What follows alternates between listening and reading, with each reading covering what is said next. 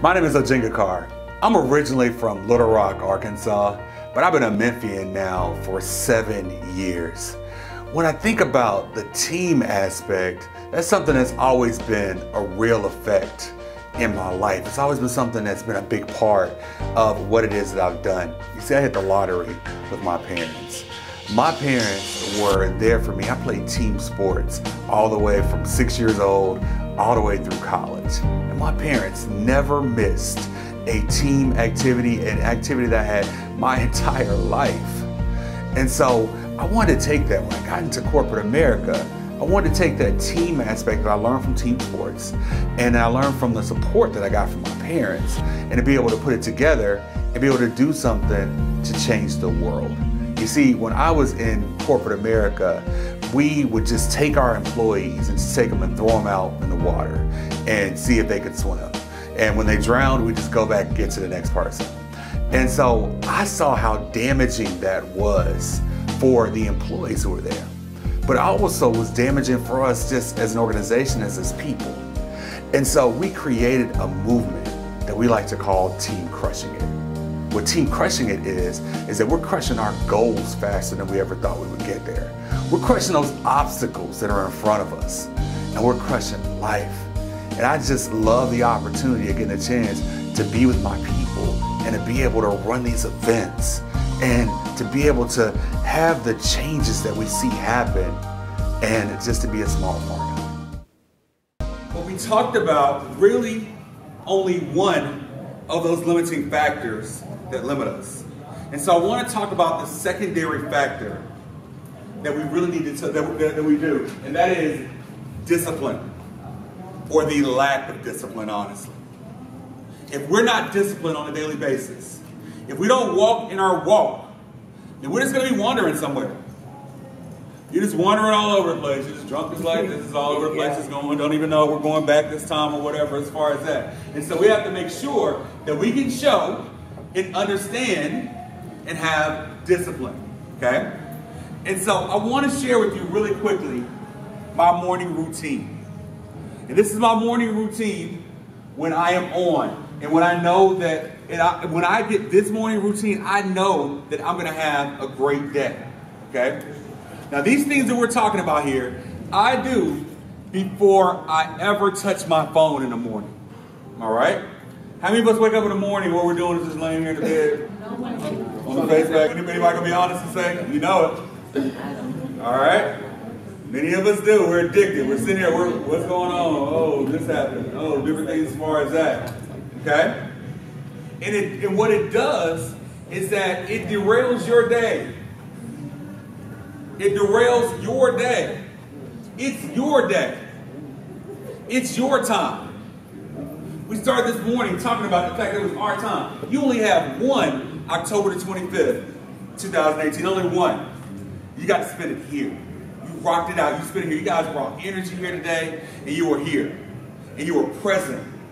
Do you know what that means to be present in your day? To make sure you're putting your day together? And so I'm going to have a great day, but I have to do what's called the 420s. So these 20s that we do on a daily basis, if I'm going to be great, I have to do this, all right? This is before I ever touch my phone in the morning. So, first 20. As soon as I get up, I have water sitting by my bed. And I'm going to drink 20 ounces of water. So 20 ounces of water as soon as I wake up. So if you got a goal of 100 ounces in your day, you've already 1/5 of the way to your goal. You just woke up. And just take it and drink it. Just take it down and do it. Okay? And the more you force it, the better it'll be, honestly, I promise you. Okay? It's not that way in most things in life. But if you force yourself with it, the better it'll be. Okay? So 20 ounces of water. So the Limitless Summit is a part of the Team Crushing It movement. This has been our second Limitless Summit that we've run here in Memphis. We run 3 events every year in Memphis. So we run, the first event that we ran is called the Breakthrough Accelerator Bootcamp. It's about how to develop those breakthroughs in your business, in your life. How is it that you see that spot and that you know to be able to figure out that your breakthrough is coming, that is now it's your time, and that you can be able to create it and be able to do it.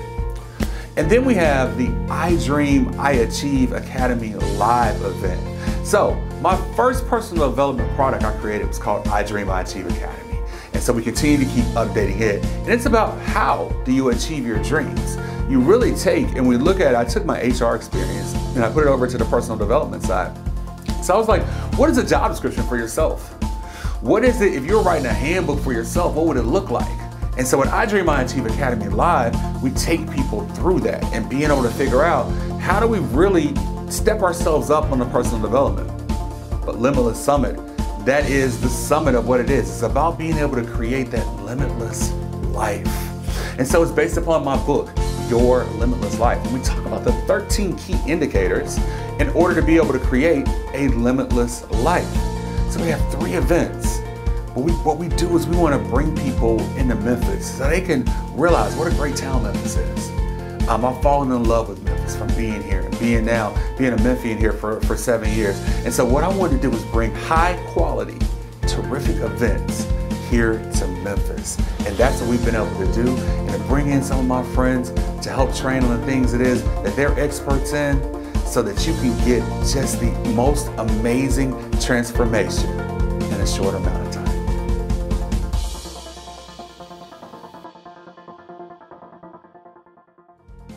How we break those chains. So we discover those limitations. We discover the things that are holding us down, that are limiting us, and they're pulling us. It's time to break those chains. It's time to break those chains. Good prayer. So you heard me yesterday tell you a story about when I was in high school, and when I walked in and my mom was crying and my sister was crying, and you know, my dad was upset. My dad was old school. You know, I only saw my dad cry twice in my life, literally. One was when my great-grandmother passed, who raised him, and we went to the funeral, and I was shocked. I was like 14, never seen him cry before, ever in my life. And it wasn't because he was a hard dude as far as that. It was just that he really believed in the way that he was raised, that men didn't really cry. And so that is something that I had to kind of work out as well for myself too, as far as like, how is it that I deal with emotions? How is it that I deal with the people who are around me? How is it that I think about that? See, we work with people from where we are. But one thing we talked about, remember yesterday when we talked about acknowledge, as far as those 3 A's, you have to acknowledge where someone else is coming from as well too. And so you got to acknowledge where they're coming from and where their background is and what it is that they do, okay? And so that's the best way in order to be able to communicate with people, to be able to know, is to be able to acknowledge. Acknowledge where they came from. We speak to their ambition, and we do it with affect or emotion. All right? And so that's a big thing in order to be able to break those chains. So I told you that story about my mom, but I didn't tell you the end of the story. So it was bad. She ultimately ended up having to have a double mastectomy for the breast cancer. And a lot of people would have given up at that time. She went through chemo, and you know, she was always happy about her hair. She lost a lot of her hair, to a point to where they just had a finger wave of her hair with it. So she lost a lot of her hair. But my mom told me something that sticks with me to this day. And she said, when you feel your worst, you have to look your best. So the days that she was feeling the worst, on the days that it was the most difficult, she made herself up more. She made sure that she dressed nice. She made sure to do it. So it was her vision and push through that really, I hit the lottery with my parents, man. I hit the lottery with my parents. My dad taught me how to be a hustler. He was always an employedpreneur. My dad taught me from a very young age that the fortune is in the follow-up. All right? If you follow up with people and you do it, then you know the fortune's in the follow-up in order to be able to create it, in order to be able to do it. But my mom gave me this really loving side because she's never met a stranger. She takes everybody in. The only reason why she's not here today, because any of you who've been to my events before know that my mom is here at every one of our events, working the front table, in doing so because that's the type of support she does. She had a minor surgery. She's doing fine. We've run 5 events, and this has been the first event that she hasn't been at. Okay?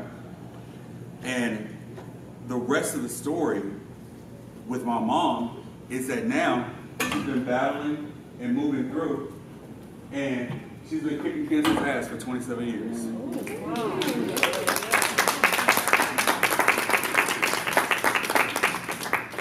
I was unlucky in high school. I had my mom for algebra and geometry.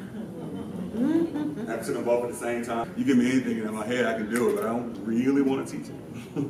And so I wanted to find a way to be able to help people in another way. And so she really pioneered a process of group learning that she just still goes out and teaches seminars on to this point, where we get into classes and you'd have 4 people in groups. And at this point in time, that wasn't really, that was kind of unheard of in the classroom where we were in groups all the time. And so she put a high, a low, a middle, and a middle together. Everybody would pull themselves up and be able to do it. And you could understand those things and be able to do it.